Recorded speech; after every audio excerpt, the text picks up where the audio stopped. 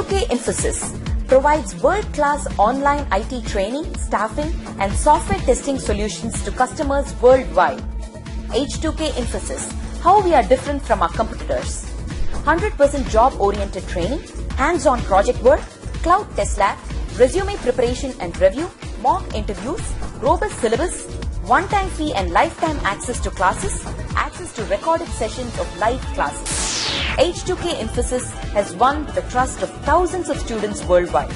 For a free demo class, visit us at h2kinfosys.com. Okay, so in order to get a new connection, you just say new connection here, and you have to give the connection name, username, and the password. Okay, and here you have to give the SID and XE out here. Okay, if you see the same screen out here, you have to use the same. Yeah, I see the same screen. And do you see XE? Did you give XE, or I believe by default you will get it as XE here. Right, I got XE.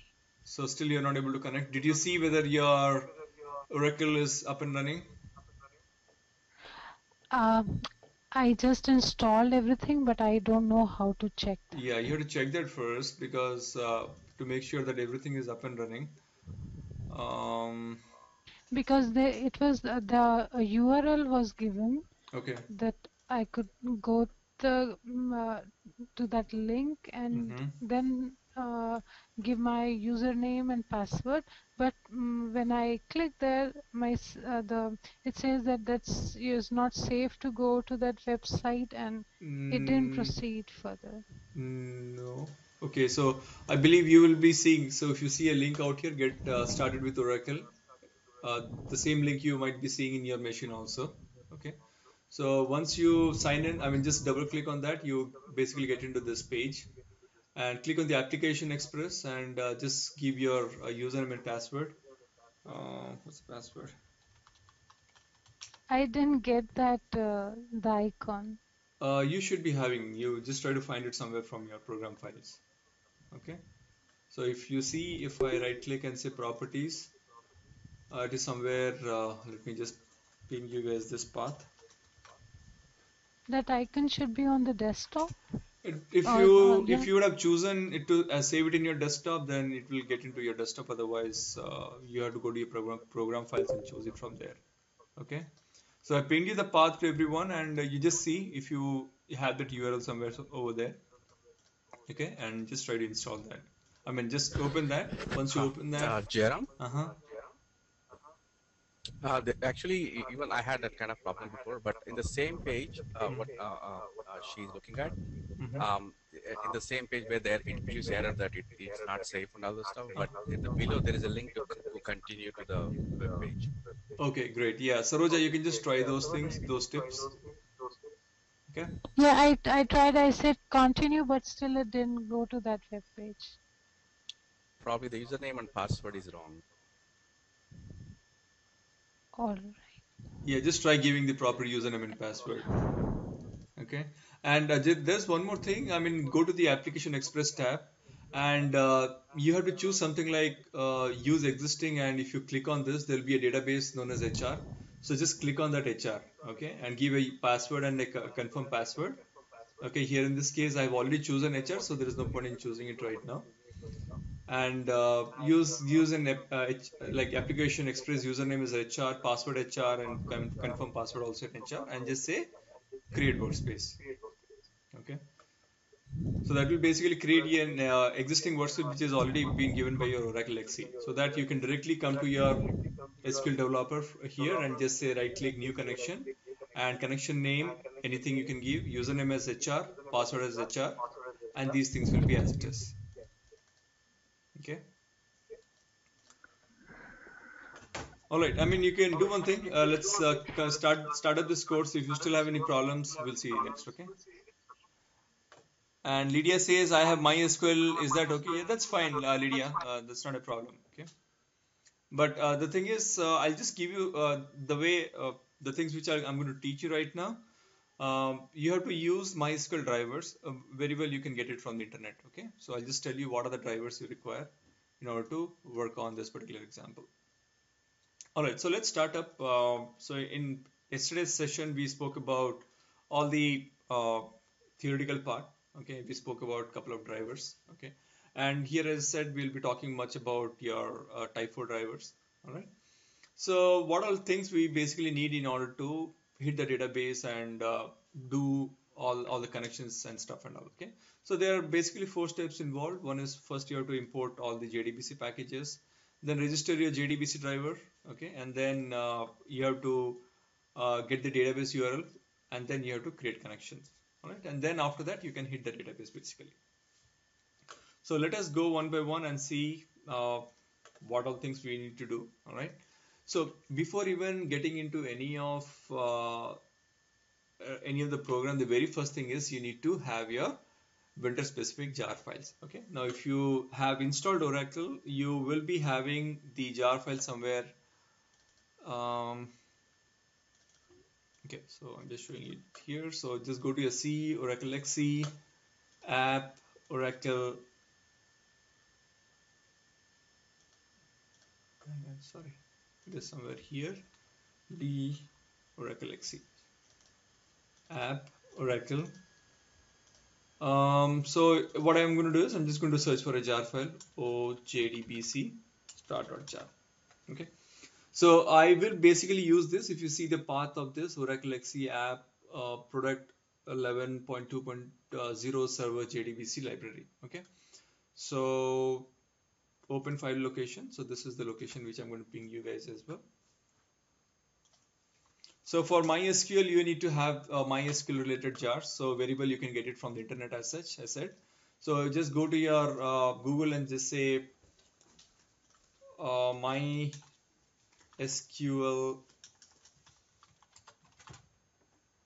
jar maven. All right. So you will get the MySQL related jar somewhere here. So you can just click the latest version out of it, and you can download it from here. Okay. So for Oracle, you do not have the Oracle jars anywhere. So for that reason, I had to get it from somewhere else. Okay. So, but for Oracle jars, you will not find it out. Okay. There are some issues with this particular repository.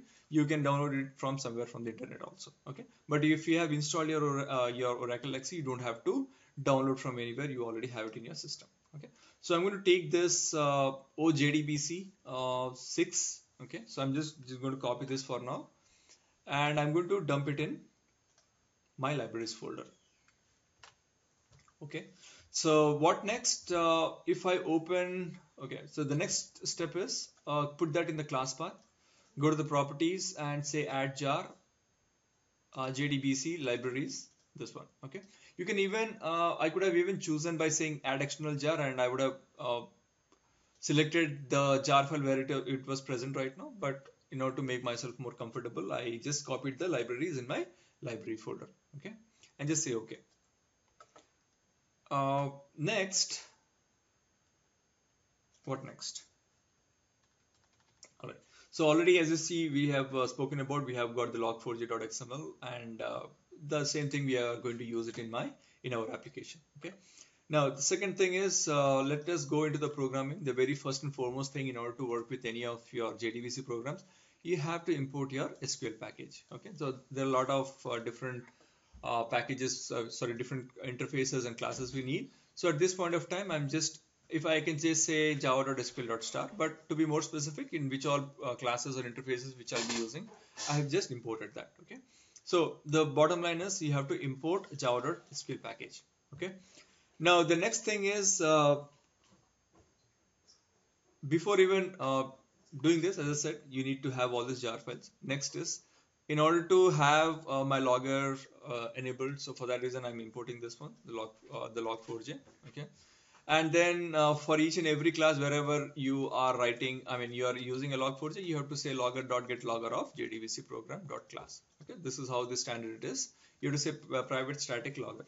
Okay, now as I said in the previous sessions, the very first thing is you need to even get your connections. Okay, before even getting a connection, you have to basically register your drivers. Okay, because drivers are the one which basically drives the complete flow. Okay, So if you see here, the very first and foremost thing, what I'm going to do is I'm going to load the driver. Now, even when we have spoken about a static block, if you remember, static block is the one which even before even your main method getting executed, your static block gets executed first. Okay, I could have put this piece of code in your main method also, but in order to make myself or to give you some extra information on how to use a static block, I have just used the static block out here. Okay. Now in this static block, what did I do is I have basically, okay, let me just disable all these things. So this is not required, which we have already seen in the previous session, all these loggers. Okay.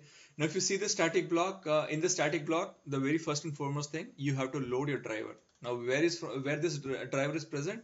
This driver is nothing but your Oracle JDBC driver, Oracle driver. Now where is this driver present? If I just say Control Shift T, this driver is somewhere present in my where? In your OJDBC 6.jar. Okay. For that reason itself, I need this particular jar file. Which jar file? My OJDBC.jar. For MySQL, you will be having its own specific MySQL jar files. Okay. Even I can just send you this information on when you use MySQL, you're not supposed to use Oracle. It has its own specific driver. You have to use that particular driver. Okay. Next is you have to get the connection URL. Okay. Now, what is the connection URL? Whenever you talk about your thin drive, you have to say JDBC : Oracle : thin at the rate the localhost. It depends on in which particular system your Oracle is running. Okay, and this is the port number, and this is your system ID. Okay, so this is what I have mentioned here. That is your JDBC : Oracle : thin. This is a standard again. Okay, there is nothing which you can write it by your own. All right, and here the only thing is, as I am running my Oracle in my own system, so it is a local host for me. All right, I hope you guys know about this. Even though if you do not know about this, when we talk about your advanced Java courses, we will be mostly dealing with your local host, because if you are running this running a server, so when I talk about server, my Oracle server is running in my own system, so it is somewhere running in my local system itself. So you say local host. Okay, so it is running in your port 1521 and the SID is your XC. Now if you see the same properties you basically specify out here, go to the properties, and if you see this is your connection HR password, it's going to be HR, and from your SQL developer also you just say host name as localhost, port number equals to 1521, and system ID is XC. Okay, the same information you need to specify from your Java application also.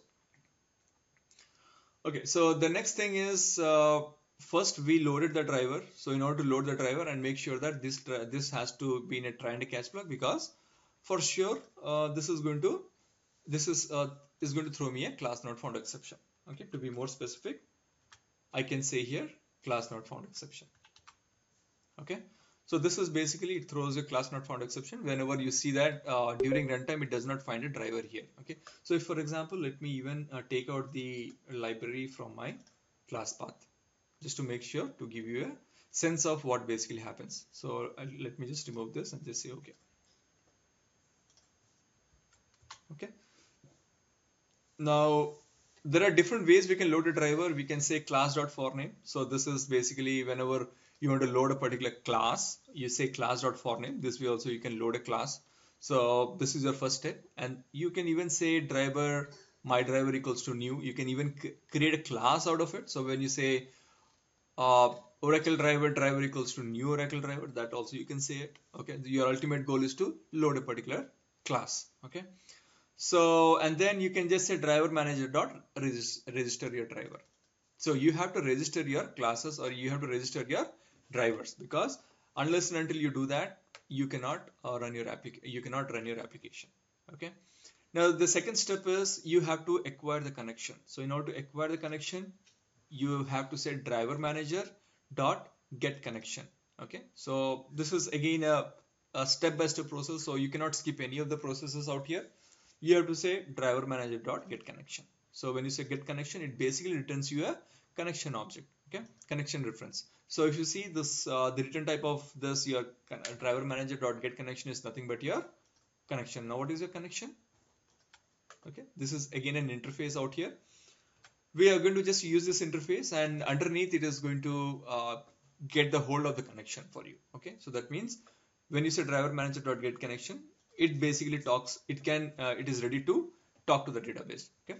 Now here you give the connection URL and you have to give the username and password. So what are the username and password you have created, you have to give that over here. Okay. So these are all standards. Okay. So you cannot change anything out of it. And everything, these all things, if you see, goes into your try and catch block, because everything throws some sort of exceptions out here. Okay. And apart from that, I have put everything in a static block, because even before even running my programs, the one which I'm going to show you, I need all this information. I can even put all this information in a main method also. Okay. I can just copy and paste it somewhere here. Okay. All right. But I'm not doing it because I just want to show you some variations out here. All right. So I just put that in a static block also. Now, what next? Right. So next is we are going to execute some queries, and we'll see how to write those queries and what all things we need to do. Okay. So the very first thing is we are just going to get into the select query, the very base which we are going to learn here. So I have already created a method, and in that I've got a select query, and I'm just passing a argument as 100 here. Okay, so don't bother about this right now. So just get into the select query. Now this is your input to this method. Okay. Now the third step, what you have to do, the first step we have seen is to load the driver. Second step is to get the connection. Okay.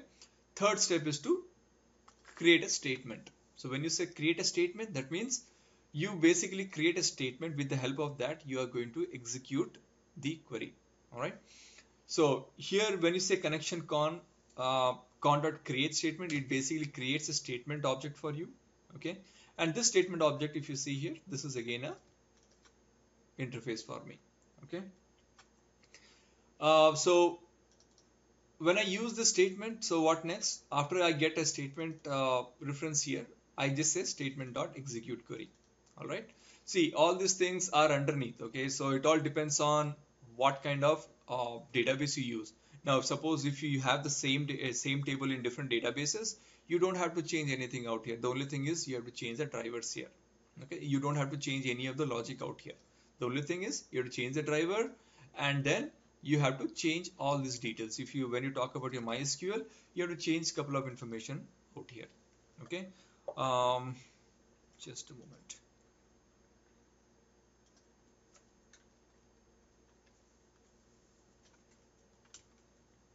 Okay. So let me just open that. Open a notepad.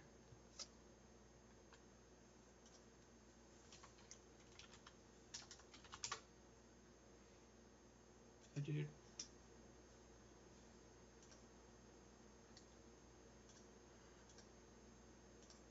Okay. So these are the couple of information. If you are really interested in to work in your MySQL, then you need your MySQL driver. Okay. So I have, as I'm using my Oracle, I'm just using my Oracle drivers out here. Okay.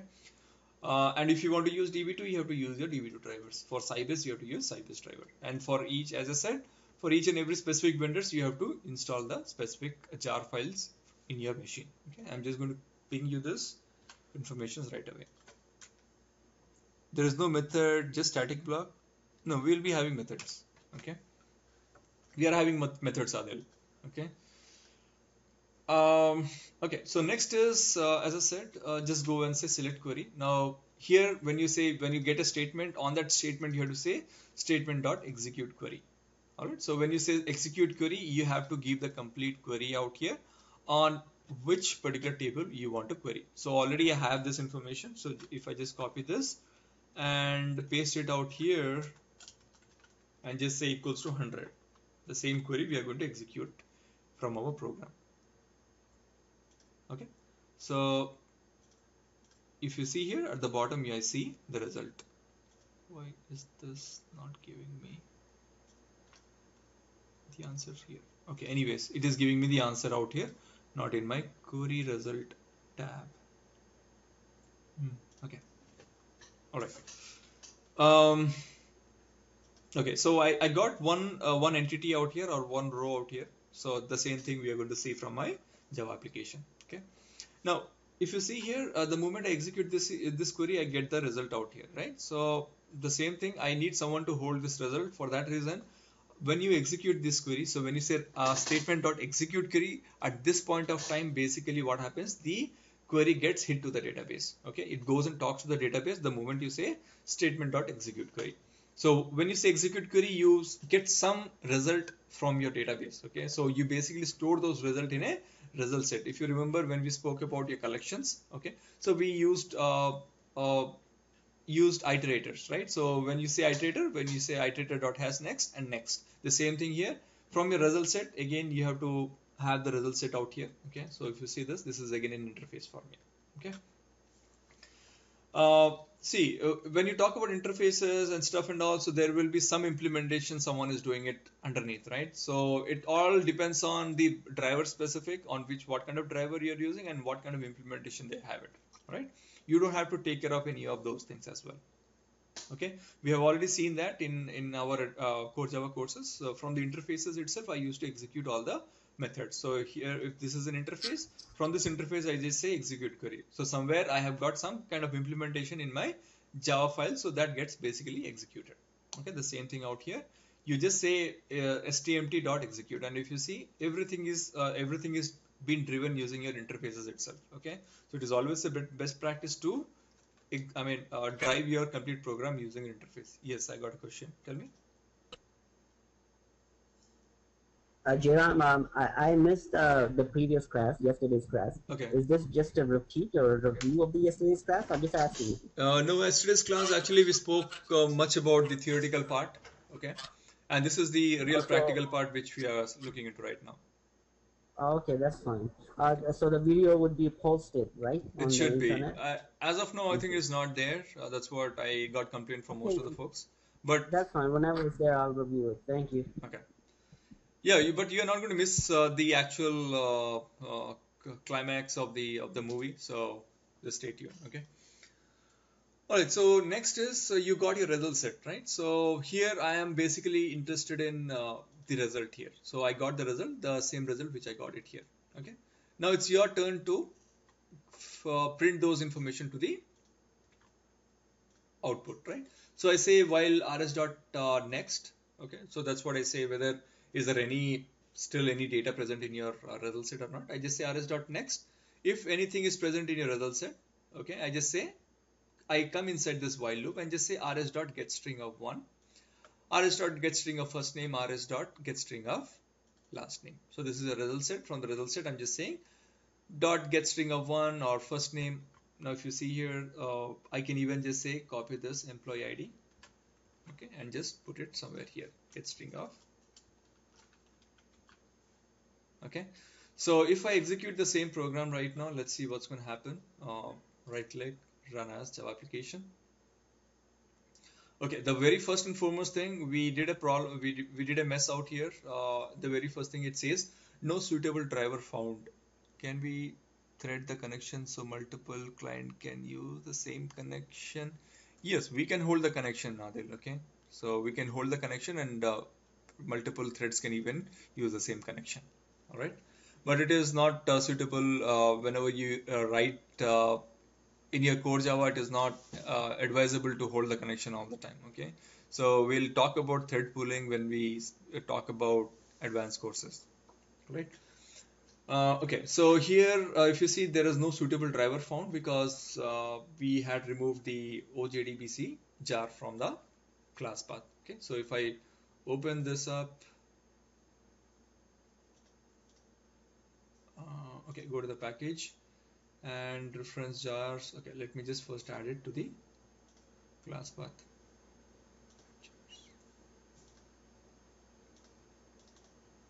Okay, now when I add that, you see Oracle JDBC Oracle driver. Okay, so this is what we are interested in right now. So let us run the same application again. We won't be having any issues because this will be loaded. So your class will be loaded here. Okay. So right click, run as Java application. Now the moment I run this Java application, I got the information as 100 Stephen and King. So what is 100 Stephen and King? If you see the actual database query from your SQL developer, you see employee ID, first name, last name. I am only interested in your employee ID, first name and the last name. That's what I'm able to query in the application. Okay, so if I take this up, if you see, I just told rs.getString. If you want to get the other data types also, you can just specify rs dot that particular column name here. Okay, so here if I want to say rs dot email, right? So I just copy this email out here and just say here rs dot get string of email. It doesn't matter whether it is in your lowercase or in your uppercase. Okay, now if you just run this application again, run as Java application, you get it as sking. Okay, that's the email ID which is present in the database right now. Now if you want to display all the information, just remove this this where clause. I hope you guys know SQL, so okay, I just say select star from employees. So right click, run as Java application. So you see all the informations out here. Okay, so starting from all the entities which you see in the database. Can we thread the connection? Okay, the same question. Okay, so this is a very simple step wherein you open a connection, you create a query, and then you execute the query. Okay, and make sure that once you execute the query, execute the connection, I mean you execute a query, make sure you close the connection. Now in order to close the connection, I have added the piece of code in my finally block. Okay, there was a question, why do we need to have a finally block? This is the reason for me in order to close the connection, because let's say something went wrong out here. If I put that in the catch block, I cannot even close the connection. So finally I have to close the connection using my finally block here. Now if you see close connection, there's an API which I have already written. In this I'm just passing on the result set statement in the connection. So one by one I'm basically checking if the result set is not null, close the result as dot close. If the statement is not null, close the statement. Okay, so if the connection is not null, close the connection here. Okay, the same way when we spoke about your input output operation, you basically used to close the connection between your Java application to the file. All right, okay, so let us go back. So this is your first program wherein we saw how to query the database, right? So there are different variations. You can even have your where clause also. Select query has employee ID argument. Yes, select query has an employee ID argument, but statement has not arguments. Statement had the argument, right? Because we pass this employee ID, the same employee ID we're passing it out here, and that too it is dynamic. Why it is dynamic? If you go to your select query here, if I want to talk about let's say employee ID 200, so this is a Jennifer. Okay, so I go back to my Java application and just say 200 out here. So this 200 goes to your select query, and this goes to my select star from employees, where employee ID equals to employee ID. Okay, I just passed this information out here. Now with select star in the last statement, yeah, I mean, see, as of now, if I run this program, run as Java application, I only see the information about Jennifer, right? Now as I'm passing this, even though there is an option for me to even not to take care of that particular argument, so I just removed this out here. Okay, nothing much. Okay, so when you want to use this particular argument which you have already passed, you can use that in your where clause. Did that answer your question, Saroja? Okay, all right, let us go and see the next. Jerem, I have a question here. Yep. Jerem, I have a question here. Yeah. When we executed the second query, just select star for employees, that time, is it necessary to pass that argument integer employee ID? No, because you see, when you talk about your actual, let's say, go to the database here. Now, when you say select star from employees, what happens is it basically gives all the information from the database. Now, you are not at all interested in. If I take this out here and just select and just say F6, it basically gives the information about all the employees in the database. I'm not interested about all the employees. I'm only interested about a particular employee in the database. So for that reason, I give a where clause. I just say select star from employees where